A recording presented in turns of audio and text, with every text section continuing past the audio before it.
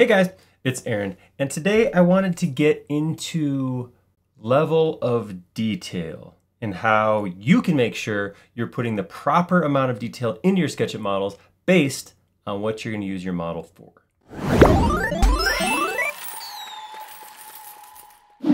All right, so elephant in the room, I do realize that the term level of detail is a BIM thing. It means the amount of information. You may work at a firm where you have set levels of detail where level 1 is different from a level 3, LOD1, LOD3, that kind of thing. I'm not talking about that stuff. This is strictly, what I'm speaking about is strictly about the amount of detail you're putting into something you're modeling and making sure that it is the right amount of detail for how you're going to actually use that model. So that's what I want to talk about. Level of detail just seemed to be the right way to phrase that, even though I knew that term could be considered by some people to have a different meaning. But that's what we're talking about. We're talking about having the right amount of detail, the right amount of geometry in a model based on what you're going to use it for. We're going to take a look at that right now. Okay, right here I have 3 faucets that I downloaded from 3D Warehouse. It would have been awesome to have the exact same faucet in 3 different levels of detail, but these were what I was able to track down and find. So I'm going to call these 3 different amounts of detail, maybe amount of detail. Then that doesn't get confused with LOD. Amount of detail, detailness, detailedness, detailed. Yeah, we should stick with amount of detail. So over here on the left, this is a simple 2D faucet, right? You can tell it's 2D because it's flat. So this right here, this is something you may throw into your model if you don't need 3-dimensional views. I mean, a lot of people end up exporting 2D floor plans through layout from SketchUp, and that's it. So they never go in and do any renderings or isometric views or anything like that. If that's the case, something like this slapped onto your sink is going to do just a fine job of showing that this is a faucet. Keeping in mind that when you actually see it, it might be about that big, right? So see that little set of lines right there? That's representing a faucet. And that's all you need at this point is that little teeny tiny bit of faucet showing up. If that's the case, 2D imagery like this, even, I mean, this could be dropped in layout. You could put in your countertops, put a sink on there, and then leave things like this, details like this, like the faucet or the sprayer or whatever other piece you have. You might just leave that off and just drop it in as 2D in layout. That works fine too. The advantage of using this is, let's go ahead and double click in here. Let's grab everything here, and I can see this is 80 entities. That includes every edge, every face.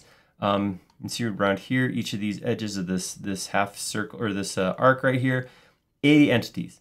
Super lightweight. I mean, that's nothing. I mean, that's not gonna affect my model in any way, shape, or form, right?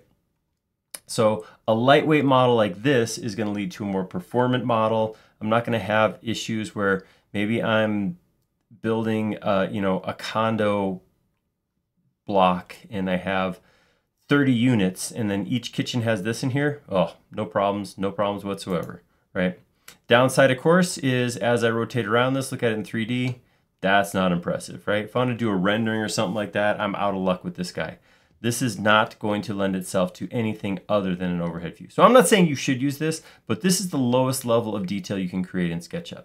This is just a 2D representation of 3D models. So it's an option, it's the lowest level.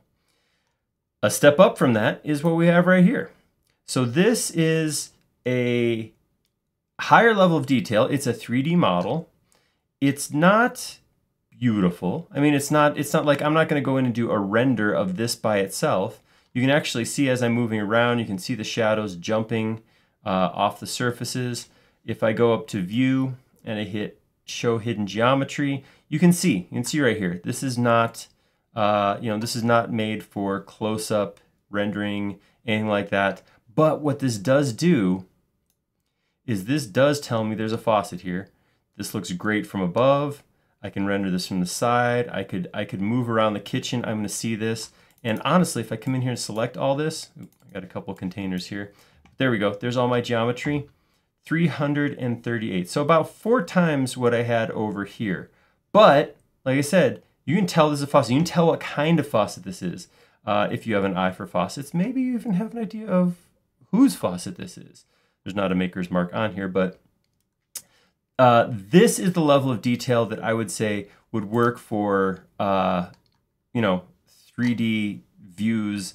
The nice thing about this is if I had this in, say I was doing a section cut through my kitchen, seeing that from the side is going to tell me it's a faucet just the same as if I saw it overhead. So this is the nice medium. This is the middle ground, I would say. This is the amount of detail that's, you know, the thing about faucets, I say this about toilets too, is if they show up in imagery, you know, I'm going to be zoomed back, they're going to be about this big, right? Like if I want to see a decent amount of the kitchen, I'm not going to be in here like this. This faucet should probably, in a normal architectural or design drawing, would not fill up much of the screen. So even if I was like looking at a cabinet view, you know, where I'm looking, here's all my cabinets and here's the faucet, that's probably about as big as it's going to get on the page. So I don't need 10,000 polygons in this faucet to make it do its job as a faucet. And this is really what I'm talking about when I'm talking amount of detail, is how much detail, how many polygons do you want to put into this model so that it does its job. So for general architectural construction drawings, this level of detail works just fine. Now, I do have a model that's a step up from there. If I look at this in hidden geometry, you can see I got lots of geometry, right? Look at this little button in here to cover up the screw hole. Yeah, you can see this little mark right here to make the little faucet head that I can screw out or unscrew with a wrench. It's got the little flat marks in there, and the little flat marks are rounded over. Look at that. See all that geometry? Tons of geometry, right? A lot of geometry here. This is good. Let's find out how much there is. This is a couple levels deep, but I think if I get down here far enough, there we go. Okay, so this has, whoa, wait, hold on. I gotta move 33,000 entities. So this is like 10 times the geometry that was in our previous. This was 300. This is 33,000. So that's not 10 times. That's 100 times. Sorry, try to do math spontaneously right there. So you can see it is a whole lot more geometry. But, and I did take the textures off of all these. I used Paint Bucket to make everything just the plain white because I wanted to look at them side by side. But you can see as I move around here, over here where we had these softened angles kind of jumping as I move around, see that harsh geometry, there's a weird line right there. This, I don't get that. Nice, smooth shadows because I have so many polygons. This right here would be overkill for this view, right? Looking down from above, again, this big. Take your pick here, right? Any of these would work just fine to show that there's a faucet on a 1/8 inch equals a foot floor plan.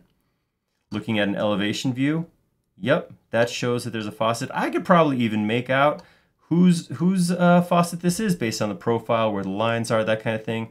I could figure that out. This is a good detailed view. In an isometric view, it's going to look great rendered out there. Looks awesome. The downside is, again, if I'm doing that condo that has, I don't know, 30 of these throughout the whole building, that's a whole lot of geometry. We're talking about millions of polygons just for faucets. So it's a little too much. Now, depending what I'm doing, if I'm doing a beautiful render of a kitchen and I want this high poly thing because I'm going to put some chrome on here and it's going to shine and the sun's going to come in through the window and reflect off of it, okay, you know, I get it. I get having the smooth thing there. If you're a product manufacturer and this is your product, then you might have a render that consists of this. And absolutely you should have thousands of polygons in here. That is exactly what this would be for. For a regular construction drawing, probably overkill. Probably more geometry than I need. But if you're doing that high-level render or that product imagery, then it makes a lot of sense. So just to back up, 2D, lightest thing you can have, most performant thing you're going to have, only going to look good in one view, top-down view, or I mean, you could have this in a profile view too. So, but that's the only way it's going to look good. Over here on the other end, super high res, super polygon dense. Not going to be ideal if there's a bunch of these in the model. Not where you want to spend that, you know, that file weight is not on a faucet. And I said same thing for toilets.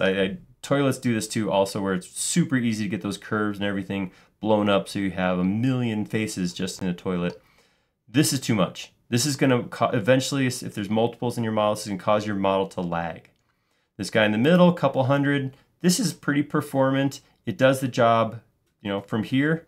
If I zoom back to like right here, there are obviously different kinds of faucets, but I can't tell that I'm missing a whole lot from this versus this. So be considerate, especially using 3D Warehouse. Look at your model, download it into a separate file, open it up, check it out, see if it's the right amount of detail for the job that you are currently trying to do. And that's the crux of this thing, right? Is that when you look at your model and you see the geometry in there, are you putting the geometry where you need it? If you're drawing a floor plan, you know, your geometry should be going into stuff like the house, the floor, what are the things you need to see in order to build that house from that floor plan? You're doing a render, then you're gonna put stuff into like those curves, those fancy entourage pieces. Put the right amount of geometry in to what you need. If you're just doing a mock-up, I'm gonna quick see how this, you know, how I might finish my basement, something like that. You don't need a 33,000 face faucet to do a mock-up for a bathroom remodel. Just not necessary. It's gonna slow your model down. We get models all the time on forums.sketchup.com. If you're not already there, you should check it out.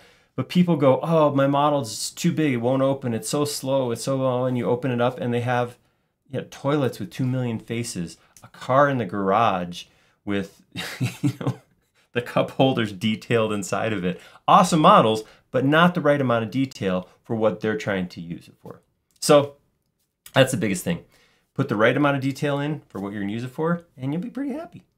Let me know if you've ever run into this before. I'd love to hear about it down in the comments, or if this is new to you and something you're trying. Love to hear that too. If you have another idea of what you think would make a good video on our channel, let us know that as well. Have a great day.